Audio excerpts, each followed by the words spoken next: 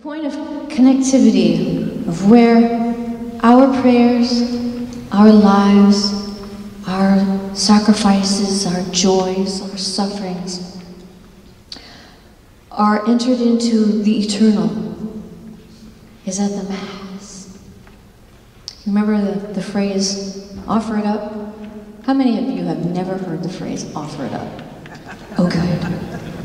Well, you know what you're offering it up with, right? It's not just on the spot, but you're kind of storing it up, and you're bringing it in. And at the offertory, we're not just giving our money, but everything it represents, our blood, sweat, and tears, our lives, everything, and we are offering it to the Father in union with Jesus. And I love it when the priest has this cup of wine, and he says, Jesus humbled himself to share in our humanity so that we could share in his divinity. And it's just pouring in one little drop of water. And that's our offering. It's hardly anything. There's not much in there, really. But it's in there, and it counts. And it's offered to the Father. We are in that cup, and we are making an eternal offering. And that's why our sufferings, our lives, our joys, everything becomes valuable. God decided that since it was necessary for his Son to suffer and die, he didn't want to just leave that privilege. It's a privilege for his Son. He's the head of the body. We are the members. We get to participate in that. He wants what's best for us. It was best for his Son to go to the cross. It's best for us to join in that suffering, to be in the cup. And that's why Scripture says to take joy in your sufferings, for in them we make up what is lacking in the sufferings of Christ for the sake of his body, the church. How can anything be lacking in the sufferings of Christ? Wasn't it complete once and for all for everyone? Yes, but what's lacking is us, the body. We get to participate in that, and it was designed that way from all eternity. He wanted us be co-redeemers in Christ. Why? For the sake of his body, the church, not just for us. We're not going to just squeeze into heaven by the skin of our teeth, but we're going to bring in as many souls as we can.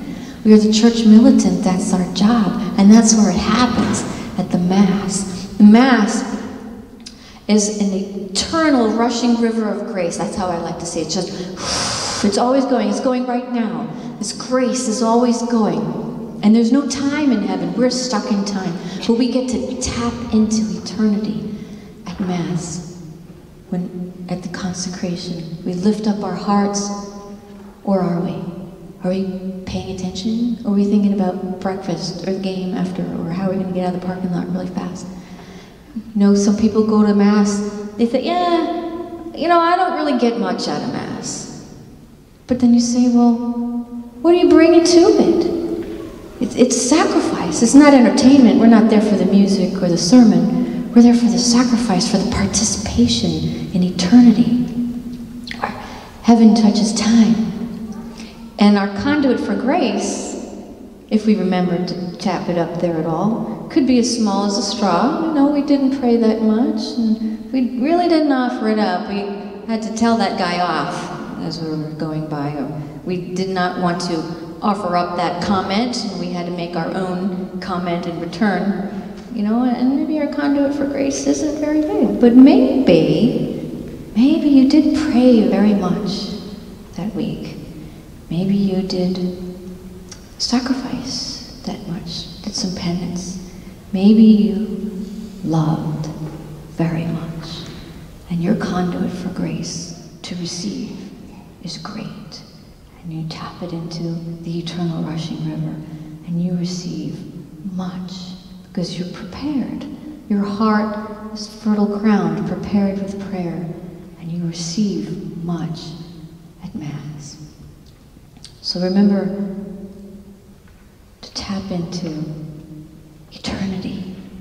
It's going on now. At Mass, you get to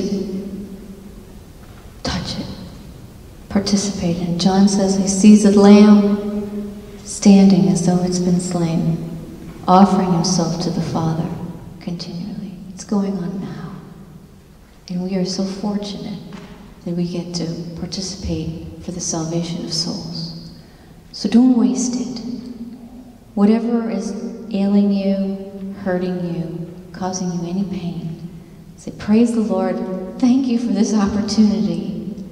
I get to participate in your sacrifice. It's valuable. Suffering is the coinage of heaven.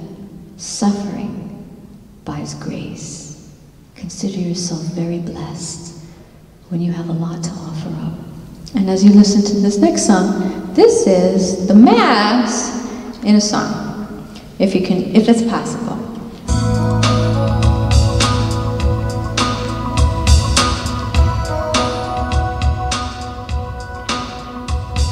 Sometimes I get caught up in the world, distracted